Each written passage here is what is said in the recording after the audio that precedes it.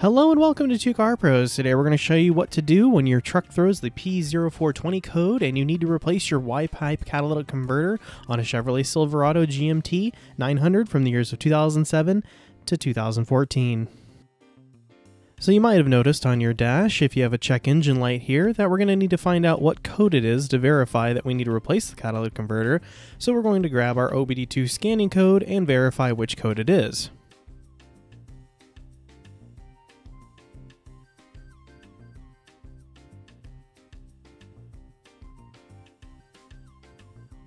Once we verify that we do have the trouble code P0420, it tells us it's a catalyst inefficiency, which means the catalytic converter needs to be replaced. So the very first thing we need to do is use WD-40 or some sort of penetrating fluid and spray all the O2 sensors and exhaust connecting bolts.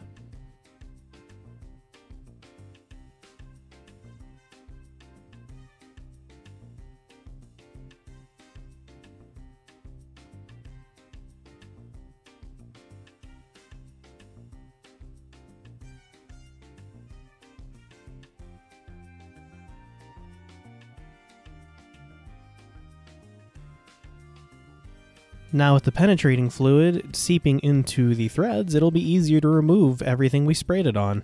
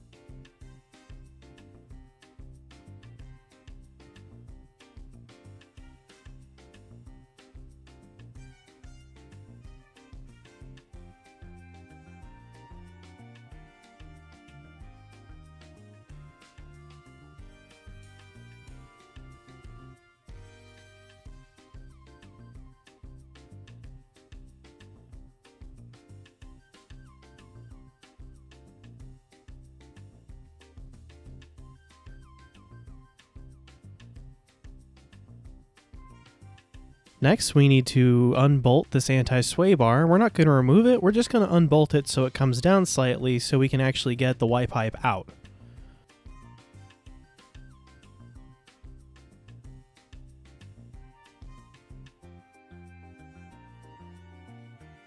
And now we can remove the Y-pipe.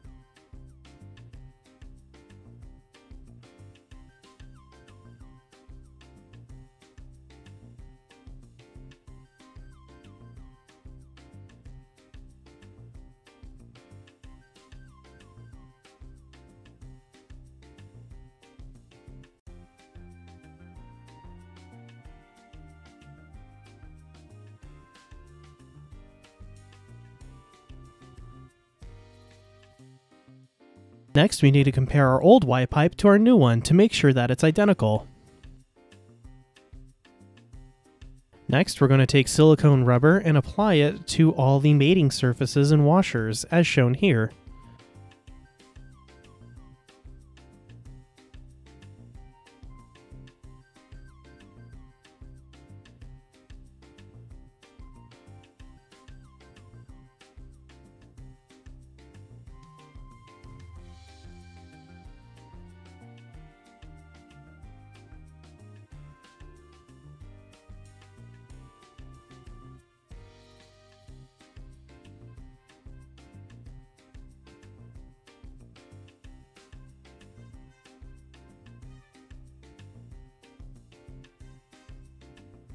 Now we need to apply the new washers and silicone rubber here, and we're going to apply silicone rubber to the other side where it attaches to the exhaust manifold.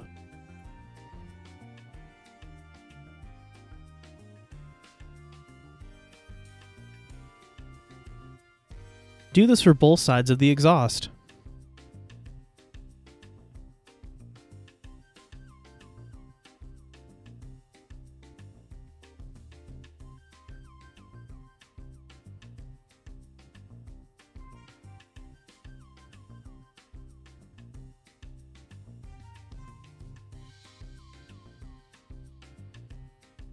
Now with silicone rubber on all the mating surfaces, we can replace our Y pipe.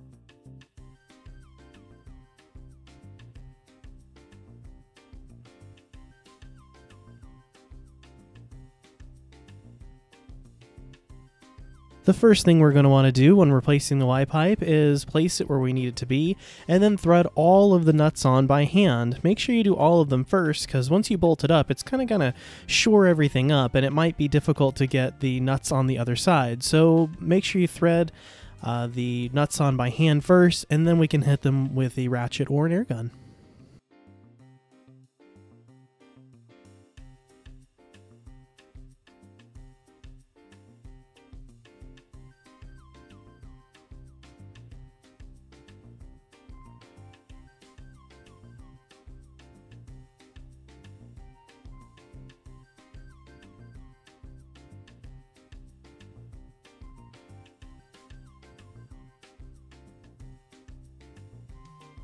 Right where the Y pipe attaches to the rear end of the exhaust, we're going to put a block of wood here to help it up so we can get a better angle and get the nuts on and bolt it on like we need to. Now we can begin evenly bolting up everything we've unbolted earlier.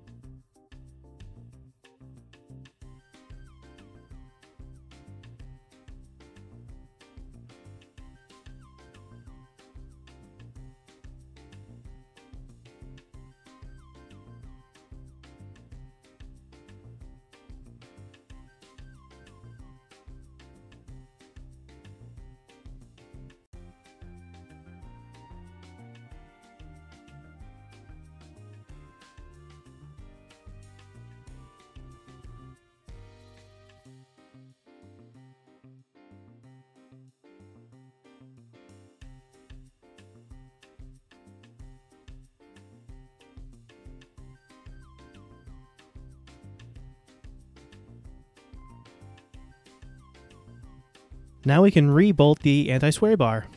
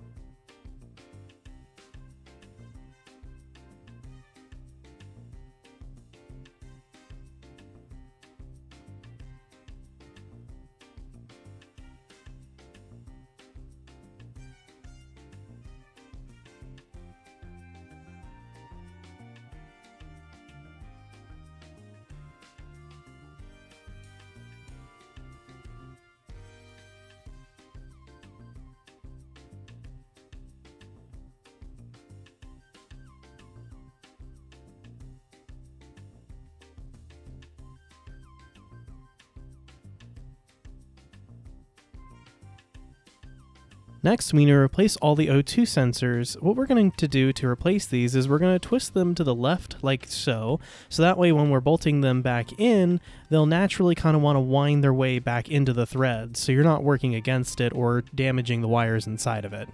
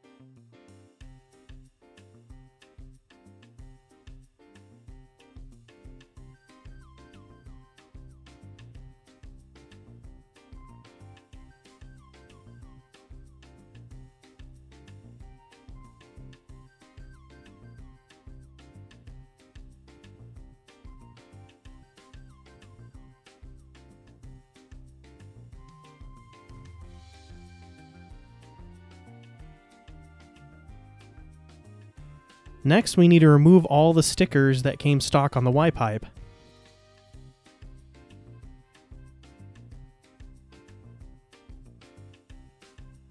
Now we can use our OBD2 scanning device to erase the code that we had earlier.